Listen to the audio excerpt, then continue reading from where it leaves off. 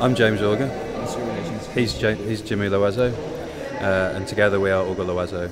We've been collaborating for nearly 10 years now. We met at the Royal College of Art, and really the premise behind the bulk of the projects that we do is questioning technology.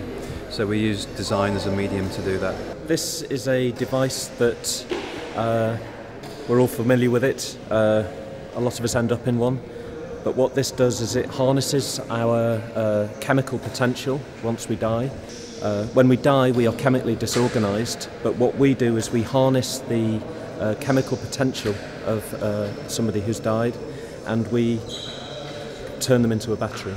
During the process of decomposition, acids are produced, and underneath here is a microbial fuel cell that, through an electrochemical reaction, creates electricity. So it's all the body. Any living cell produces acid as it decomposes. With this, you have something that has a function. It's, as Jimmy said, it's a form of life after death. And so, as we're contained within this battery, what we do with that battery becomes extremely poignant. And to make that point, to really communicate that, what we've done is invited 13 or 14 people to propose what they would like to do with the battery. Some of the ideas are kind of fairly obvious, such as the vibrator there. A lot of people have said they'd like to continue somehow loving or pleasing their partner after they go. But some other ones are extremely subtle. So this is Auger, he's a designer in London, and he's thought about the things that he might regret. So when he dies, there are a certain number of things that he'd have liked to have done in his life, and he would like the battery to help him experience those things. So in his last will and testament, he has got a series of rules that the executor of the will has to do for him. So he makes sure that the battery is used in these certain ways. So for example, he used to go and watch Huddersfield Town Football Club. It's a football team in the UK.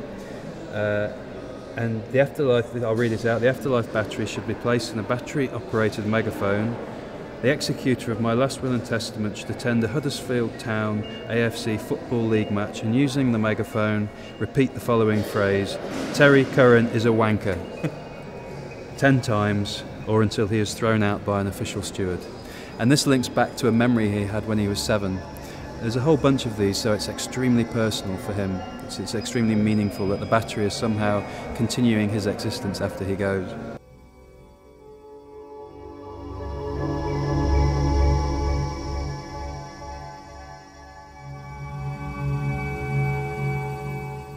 The operation that my wife suggested for me is based on the fact that our relationship now, after 10 years, we are able to say things that we would not be able to say at the beginning of a relationship, and it's proof that we are comfortable with each other in the relationship. So I sometimes tell her in the morning that her breath smells.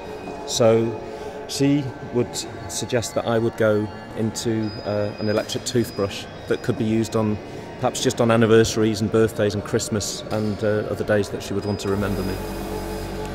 We've had mixed reactions from people. Some people are repulsed by the idea of it, but a lot of people are willing to kind of engage with the idea. As soon as we mention the family tree and the lineage back to the Big Bang and the future potential of the individual in a chemical state, then the project is quite optimistic. Mm-hmm. So we've had some negative responses, but with a bit of explanation, they're actually quite keen.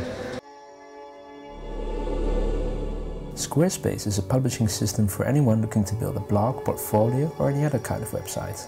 Start from great-looking templates or build your own. Just enter in promo code YDM to get 12% off the life of your order.